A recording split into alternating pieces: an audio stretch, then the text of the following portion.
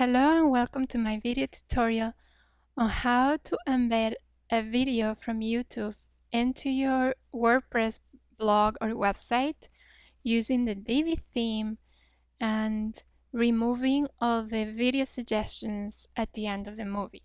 So here we go. Let's say I want to embed a video into this page in this area right here that is all by itself.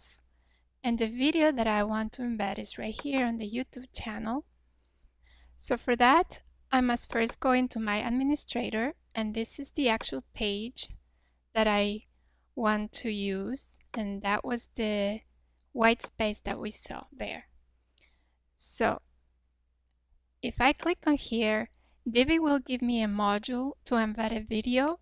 However, if you use this video module, Divi will not remove the suggestions that come at the end of the movie. So in order to do that, we need to have a workaround, for that, and just enter a text video. A text module. So there we go. We have the text module ready here. I'm going to go back to the video in YouTube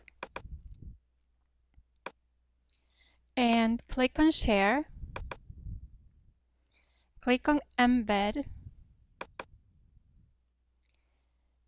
and click on Show More. There is the video, and I'm going to tell it do not show suggested videos. So I have this Show Suggested Videos when the video finishes unclicked.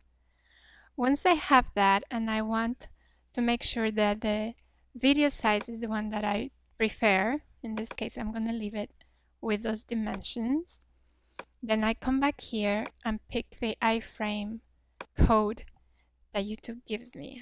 Control copy, go back to my page, pick on the text tab because that's the one that will allow me to enter a code, and paste my code, and then save and update my page. And there is my bodybuilding video. Here I just want to make sure that it's leveled to the eye, so I will take care of that, but I just want to make sure that you see that it doesn't have the video suggestions at the end. So here we go, the video is about to end, and there you go, no video suggestions.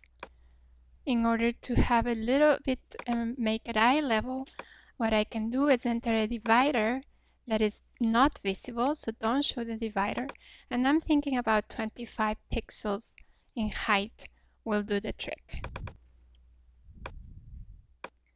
So I need to make sure that the divider goes on top of the video, because we want to push it down a little bit so it's eye level. And there it is.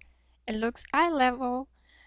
I've embedded the video that I wanted into that page, and no video suggestions at the end. So that concludes my tutorial on how to embed a video without video suggestions at the end of the movie.